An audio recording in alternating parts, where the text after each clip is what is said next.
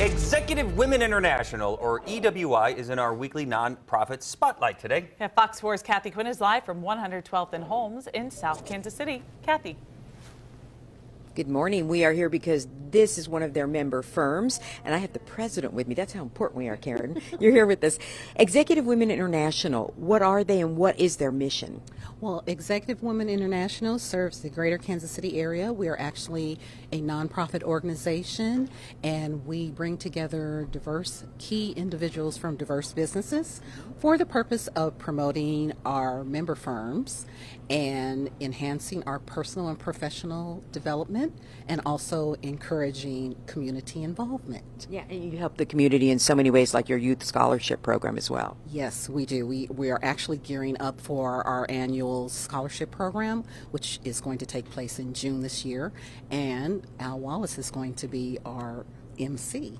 Very good. And of course, now we're talking about Al Wallace and we're talking about other people, John Holt, former Phil Witt. They've all been involved. They've helped out as a member firm. Now, you are with one of the member firms as well, Miss Kathy. So how do you get involved with this then?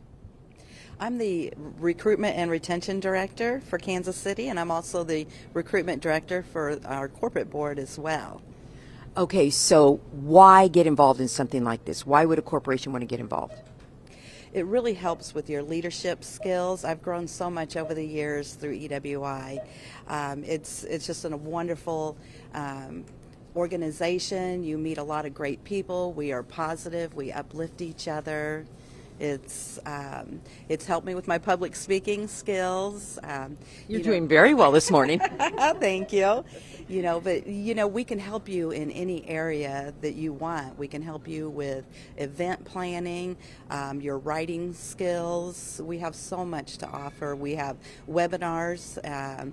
We have public speakers that come to our meetings. Our meetings are wonderful. We have a nice dinner and a speaker. And what's incredible is it's been around since 1959 here in the Kansas City area, this chapter, but it was started in California back in the 30s, so it's been around a long, long time. A long time. We are the first women's group in Kansas City. Very good. All right, if you'd like to find out more, it's EWI Kansas City. You can go to their Facebook page and other parts of social media as well. And thank you very much. We'll talk a little bit more about the scholarship program next hour. All right, back to you in the studio.